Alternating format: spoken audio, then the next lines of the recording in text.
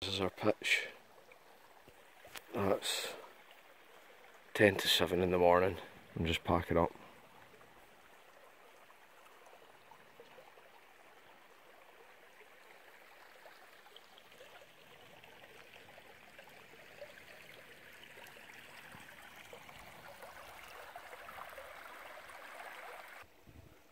It's a beautiful morning.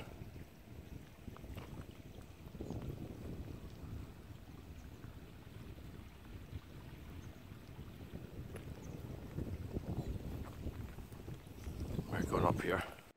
Aye, so we're off. Up at a reasonable time. Had a great sleep. You can see the first folk up where I was camping down there. It's like Portuguese or Spanish people came up, asked if it was okay to camp next to me, which was polite of them. I just said as long as you're not up all night steaming, getting drunk, you know. My goal is to get to the end but come 2 o'clock, because there's a bus at 2 o'clock that takes me right back to Cockerborn or Eyemouth or whatever it's called. And that'll be, it's a direct bus, because it's a Sunday service. I think there's only the two. There's one at 8 o'clock. There's no chance I'm getting that, that's in an hour's time. So we're going for the 2 o'clock one. Lovely morning though.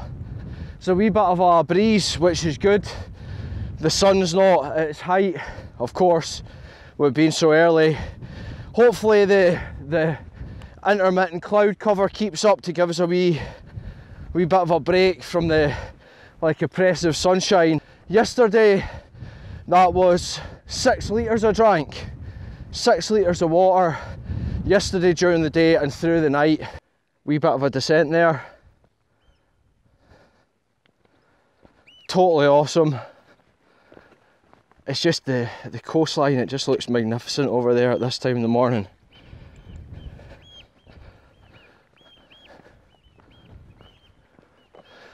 There's a wee grassy bit down here. I would have quite liked to have camped around in this section, because it was busier back there because it's so close to St.Abbs. It's the first place you hit really from St.Abbs, so of course everyone stops there. I can see the sign over there.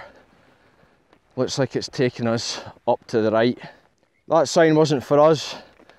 The path you can now see goes over there. Here's another one of these things. Oh, right.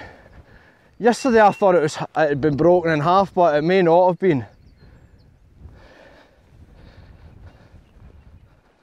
So there's still water here now. So if it were me, I'd camp here rather than further along, just because it's quieter. You pull up from there, around, cross this wee bridge, and then we're going through this field here. Over there's another one of those caravan-y type places. From the distance it just looks like thousands of caravans. Tons of humans again. And that's, when we get there, that's 3 miles from St.Abbs. And then the next stage is 12.5. Aye, so if you hit a park at the end of the coastal part, and then you're just walking along the streets down into town, I assume. It's a lot of 60s, 70s houses about. Don't know why I'm saying that. This is really cool, I like this. And all the lampposts as you're coming into town, they've got these posters up of, look, Eyemouth Herring Queen 1978. 1964.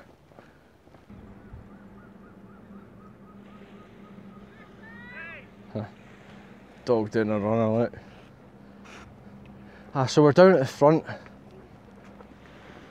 I've not seen a sign for where to go next yet. Look out for this guy. Here. Saying that we go around this way.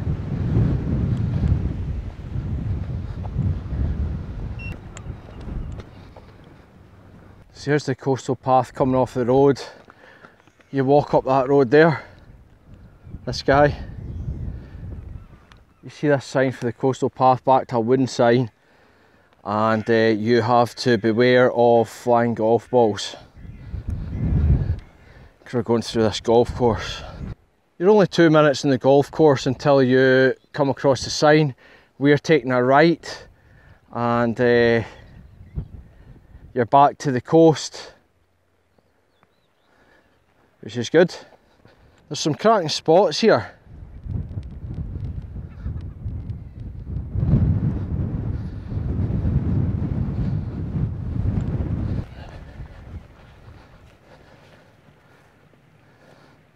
Just came along the path there, and I'm on a wee bench. There's wee benches at various bits here. I'm just sitting, taking in the view.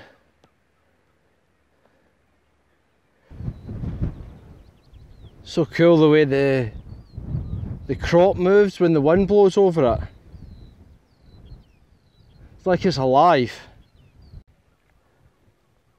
We've came down there, that's a moving field with the wind.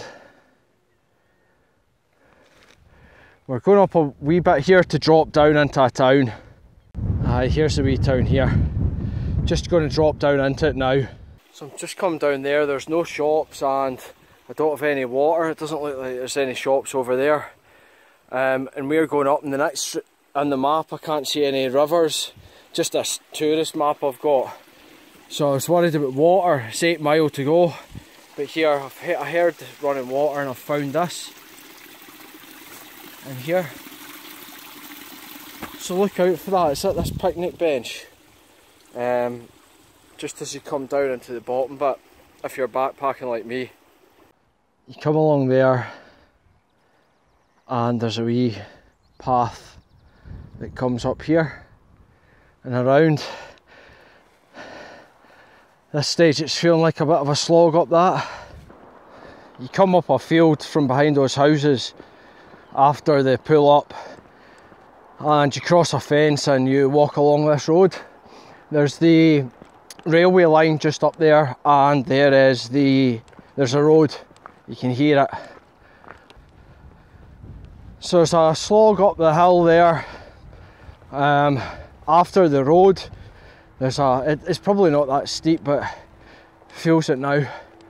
And you're all walking along the side of this railway there now. It's flat. There's a breeze coming through at times, which is good.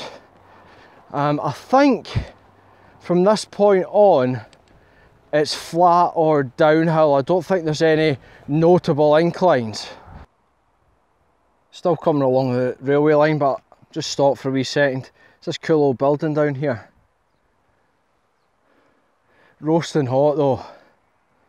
You actually walk through the caravan park, you can see it coming around there.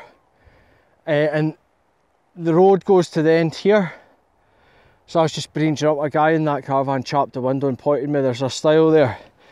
So that was handy, saved me backtracking a wee bit. Another thing, just in the middle of the caravan park, you come across a road and you take a left, and it says 3 miles to where we're going. Berwick-upon-Tweed. There's no way it's 3 miles. My GPS says 4.85, and I generally find it's always a wee bit longer than that. So don't believe when you get there like, oh, it's 3 miles. Way shorter than what I thought it was going to be, we'll flee it. No, you won't. There's no way that's 3 miles on foot. Here's this cool sea stack coming up. It's a shame, I wish I had a wee bit more time to explore it. I actually feel quite pressured for time now. Because I'm doing this at the weekend over 2 days, the Sunday service, there's only 2 buses straight to where the car is, back at the start. You know, you have to crack on a wee bit, so I can't take it as leisurely as what I'd otherwise like. Ideally you do it during the week or over 3 days, take a Friday off and do a long weekend, or a Monday of course. But yeah, it feels a wee bit pushed now, unfortunately. There's a train that we might need to get if we don't make this bus. That's just coming up for 12 and 3.77 miles to go. Bus is at 2:15, I think it is. That's us on the last couple of miles now, so you can see all where we've came from. It's basically all flat walking for the majority of this part, because it follows the railway, so it's pretty flat. You come past the caravans again, there's this bay. We're going along here. Only about a mile or so to go, wee bit pushed for time. Not pushed enough for one of these guys though. We're just passing this chap along the edge of the golf course basically. Let's see what that says. Oh, I can't tell. Oh, a mile exactly to go. Reckons I'll get there for about 1:30. Now that's to the pier. This ends at the pier.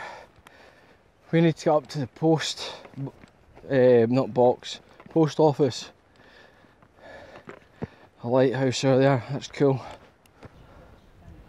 Welcome to Berwick Pier.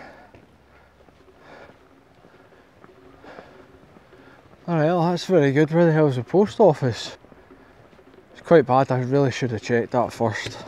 Just looking for the post office now. Luckily it wasn't all the way over the water.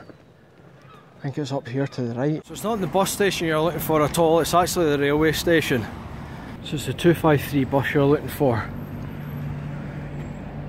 I reckon that's it down there.